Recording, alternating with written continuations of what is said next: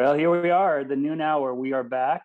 We are live. This is Marco Mangelsdorf here in what I call the People's Republic of Santa Cruz, beautiful California, where I am teaching this quarter at University of California, Santa Cruz. And I am so very pleased to start out the month of April with my friend, State Senator Laura Acasio, who represents the 1st Senate District, if I'm not mistaken, from the east side of Hawaii, my hometown in Hilo. So thank you. Mahalo nui for joining me today. I'm just so pleased to have you on, Laura.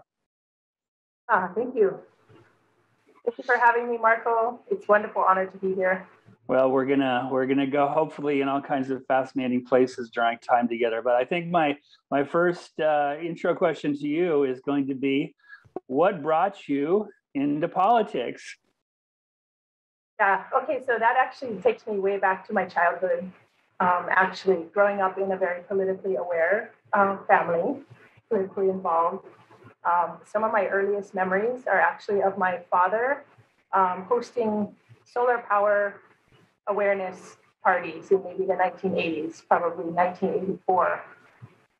And as just a part of his contribution to the raising of awareness around the need for solar power, and this is way back in the day.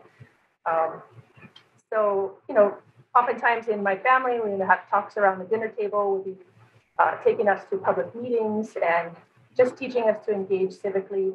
A typical field trip in my family might be to the water reclamation plant, for example. I also then got my bachelor's degree in geography here in University of Hawaii at Manoa, and subsequently got into a bit of resource management positions and studying ecology.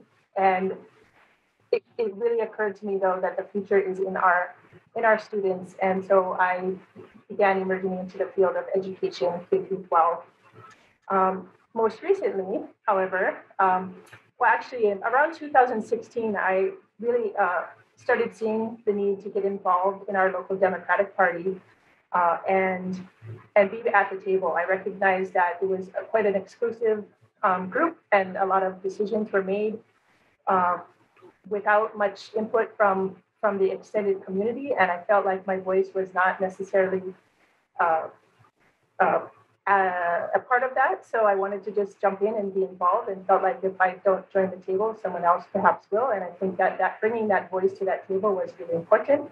So I got involved in the Democratic Party and started learning about local politics, which I had been following myself, continuing as a constituent, but just got more involved. And then in the vacancy of Senate District 1C, when Congressman Kahele moved to Congress, I put in my name for application and was appointed by Governor Ige in January 2021. So that brings me to where I'm at now, and I'm so grateful for all I have learned and grown in the last year and a half in this position. Super. So you had a 1 in 3 chance, I believe, once your name was submitted, right? How surprised were you that you were the winner?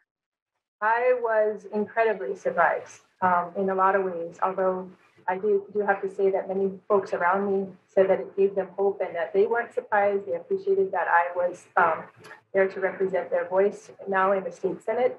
And I think the biggest emotion and feeling that I had was complete humility and reverence, because to be able to represent a larger group of people and to take that job seriously is an incredible honor, especially a place like Hilo, which has very deep roots in culture. And I just feel really honored to represent Hilo and the people of Hilo.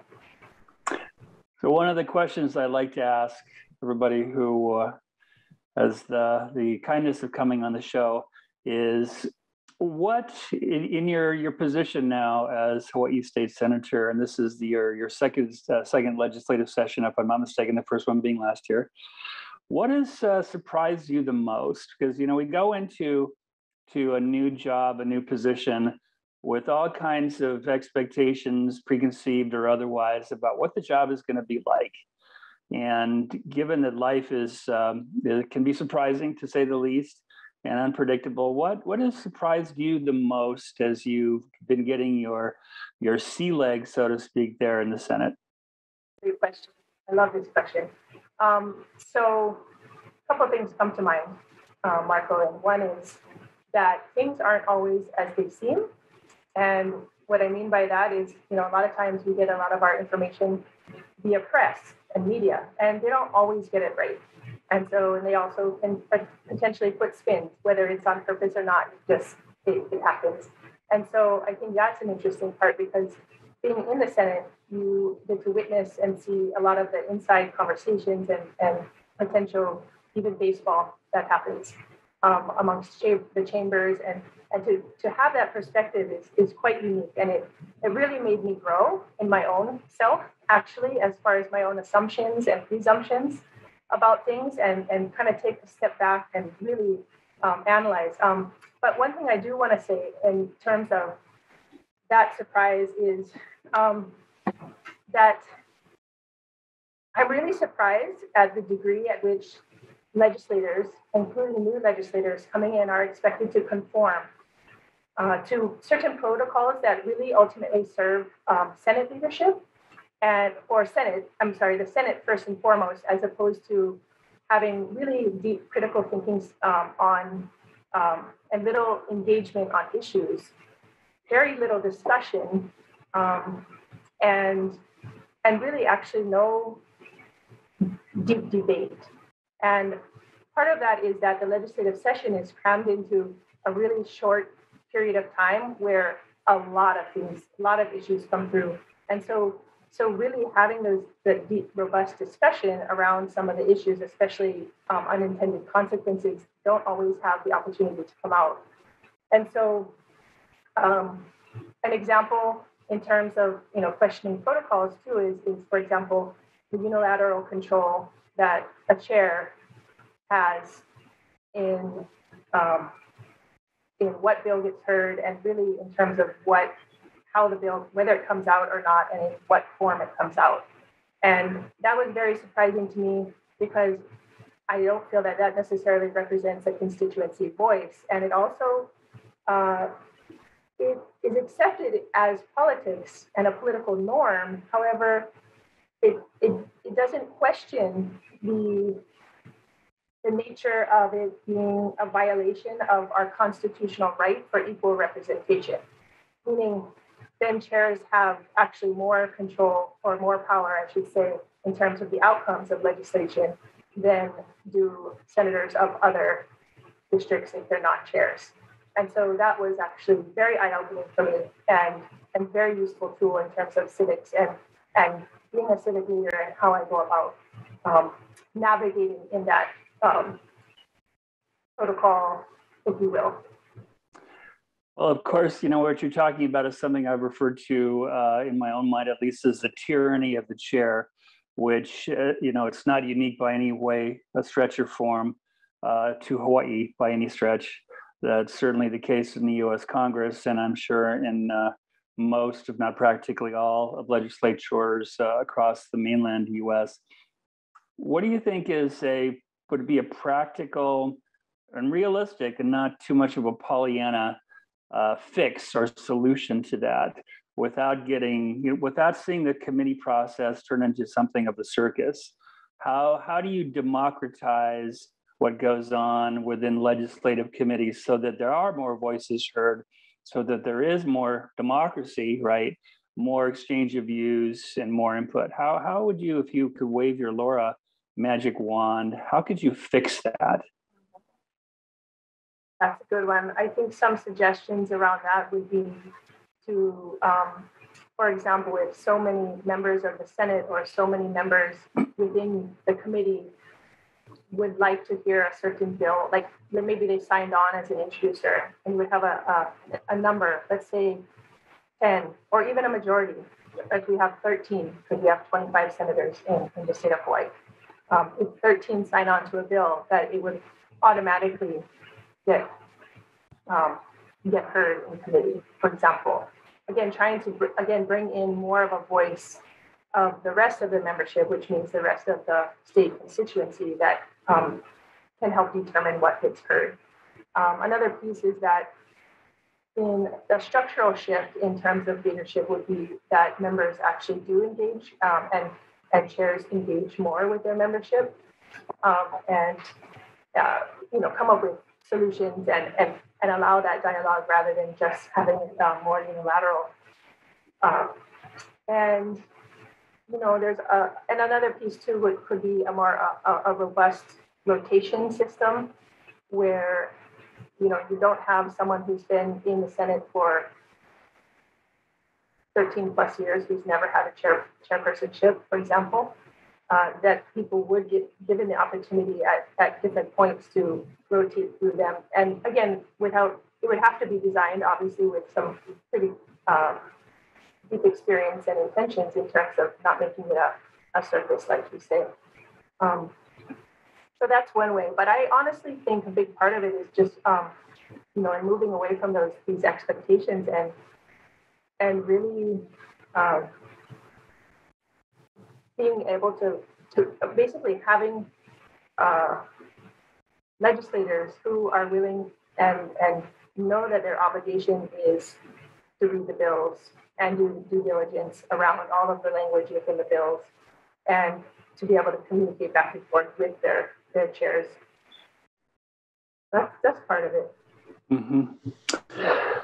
Well, given, if I'm not mistaken, the power distribution in the Hawaii State Senate is there are 24 out of 25 members who are Democrats.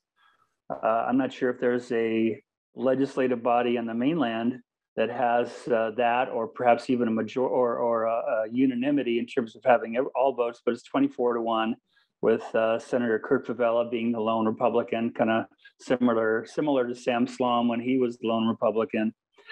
And within that group of 24 state senators who are Democrats, there are those who have more power, right, more influence, and there are those who have less power and less influence. That's kind of the way of the world to some extent, right?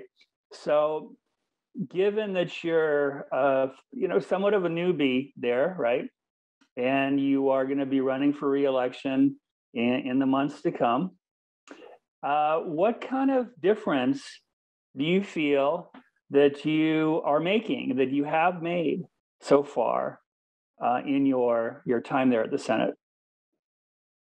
Okay, that's a beautiful question. Thank you for asking. I think a big piece is just coming at it and doing my best to not get entangled in those political expectations and to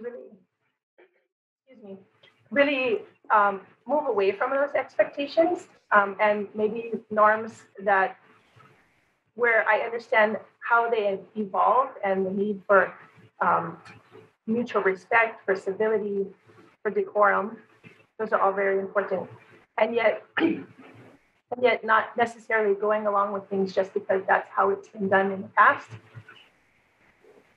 Part of what has come up for me in terms of even looking at the election is that there's a fear factor that can come into play if one allows it, which is, if I don't go along with this, then I perhaps won't be reelected. And when I sit with that for myself, I feel like I trust my path. And so, there's work to do in all realms. And I would absolutely, I'm joyful in the work that we're doing here by reading all the bills. That's part of, I think, the difference that I'm making is setting that bar and that example of reading the bills and asking the questions during hearings so that we can tease out some of these really important aspects of really how to make a bill better and how to have it be a reflection of something for the greater good, the more common good. And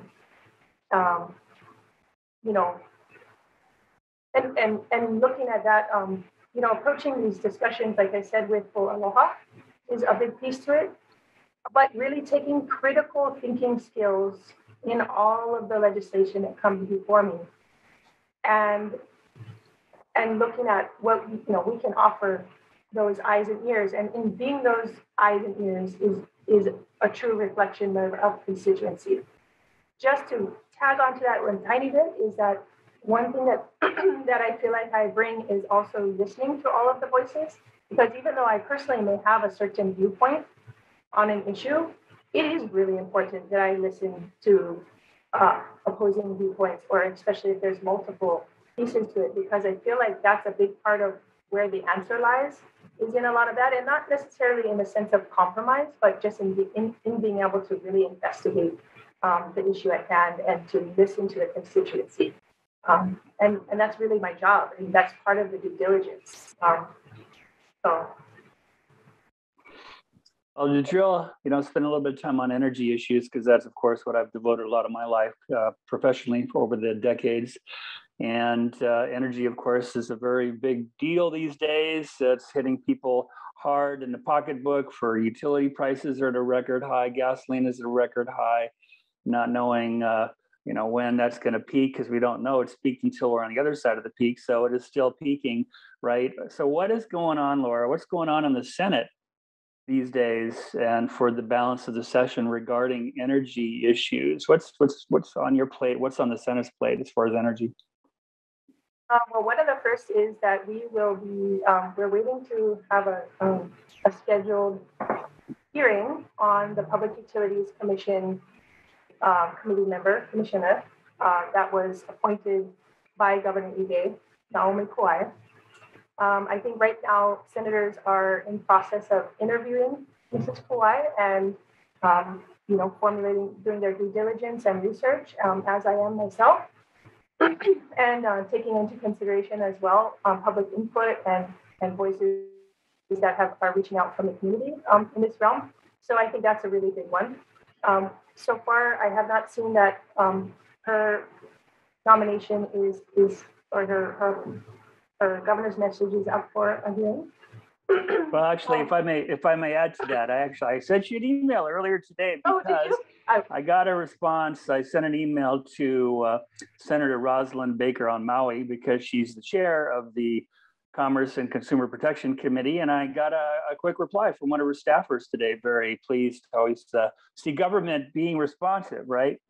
And I was informed that the plan, I believe, is to schedule a hearing in Senator Baker's committee next week.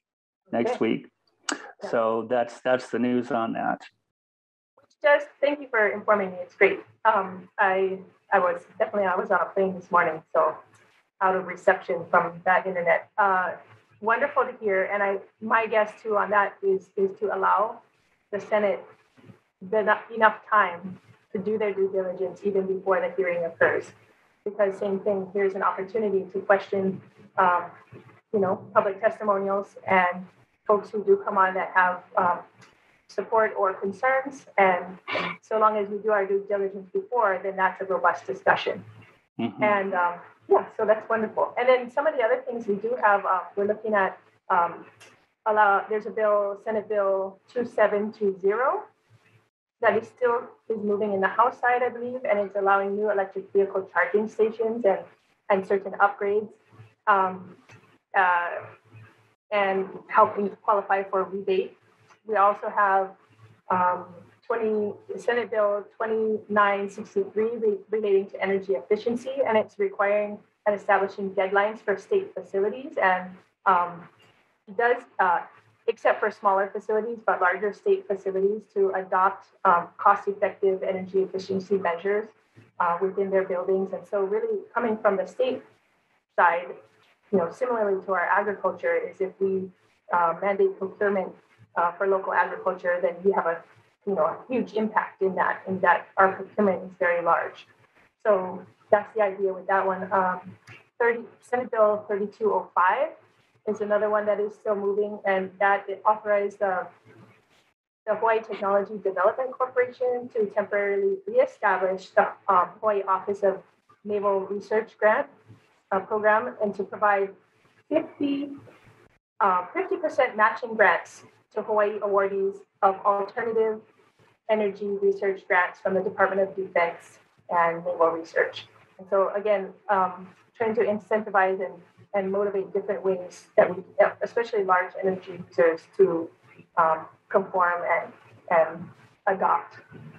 Well, I got to say, and this is one of mine. You can cue the squeaky violins here. One of the biggest disappointments I've had regarding the Hawaii Legislature over the past 5 or 6 years is that the efforts to try to establish a tax credit specific to energy storage has failed. It's made it into conference committee a number of times, but never got out of conference. And I don't even think such a bill was in play this past session, which is really, disappointing, because with more renewables, you need more storage. And this is a way of incentivizing more storage to get, and we need not just a little bit more storage, we need exponentially more storage. But for whatever reasons, there hasn't been the political will to do that. So that's the way it goes. But I wanted to ask you, in light of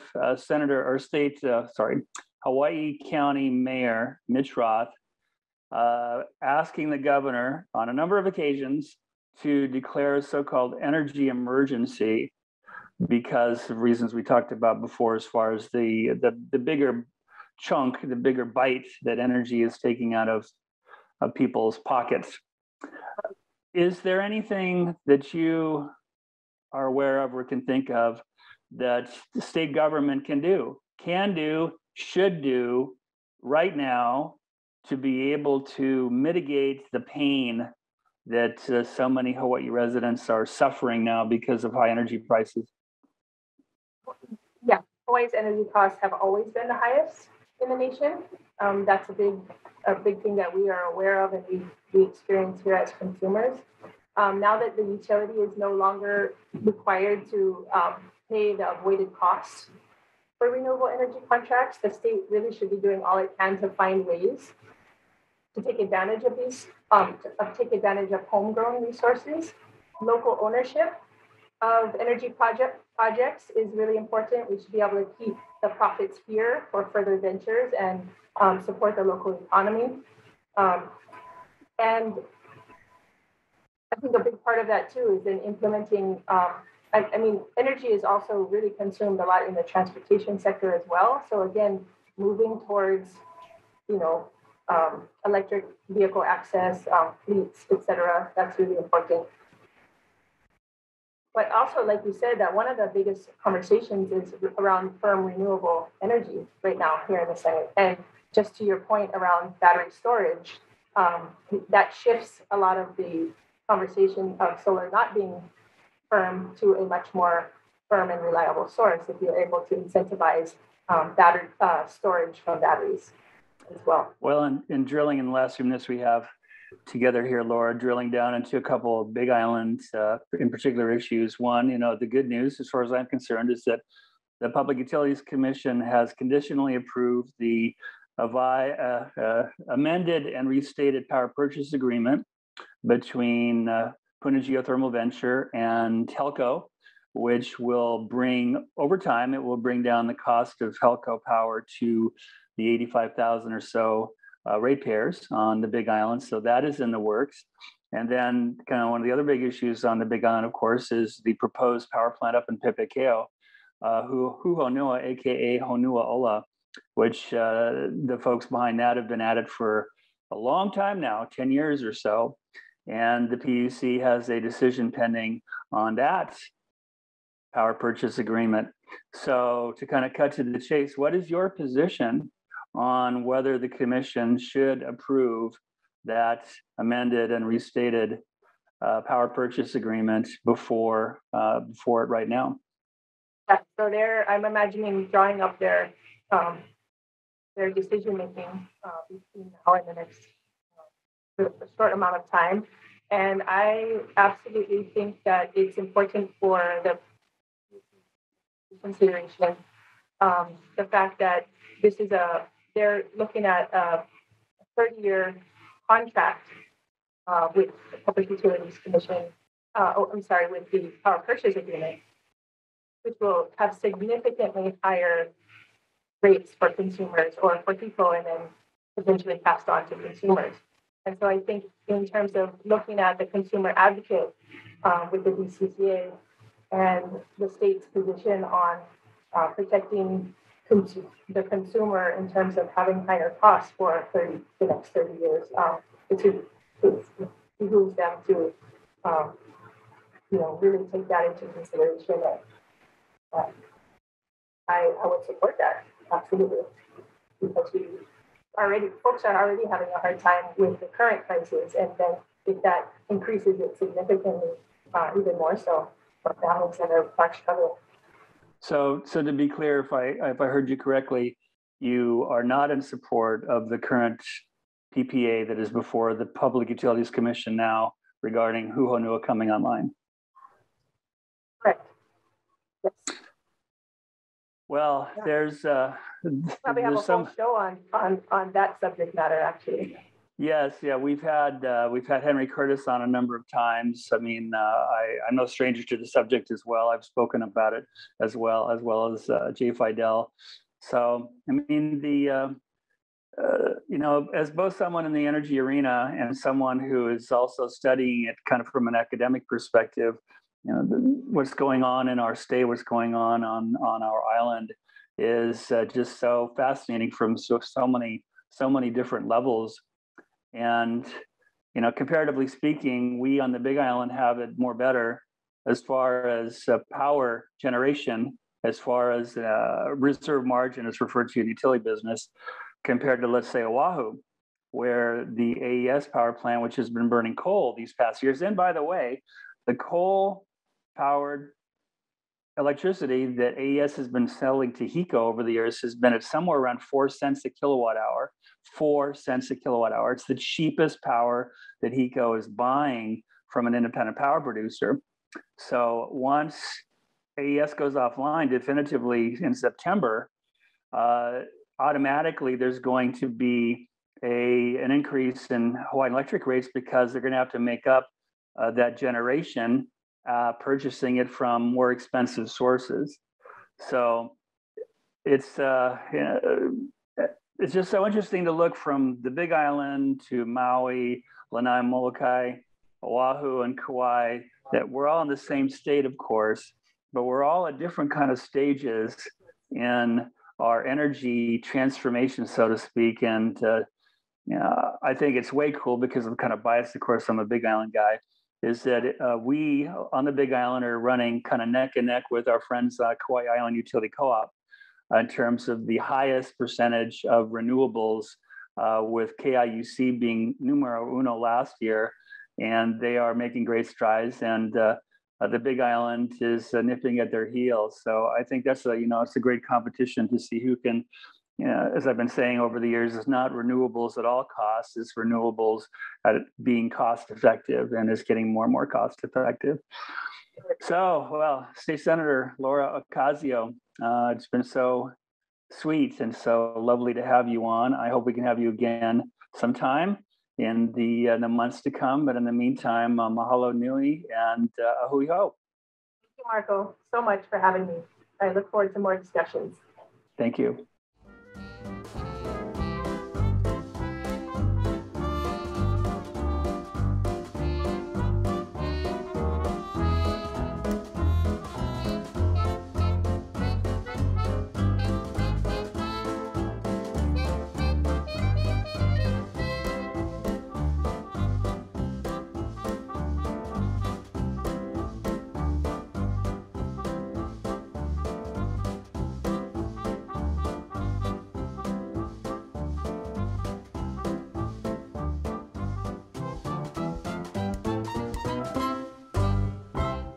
Thank you so much for watching ThinkTech Hawaii. If you like what we do, please like us and click the subscribe button on YouTube and the follow button on Vimeo. You can also follow us on Facebook, Instagram, Twitter, and LinkedIn, and donate to us at thinktechhawaii.com. Mahalo.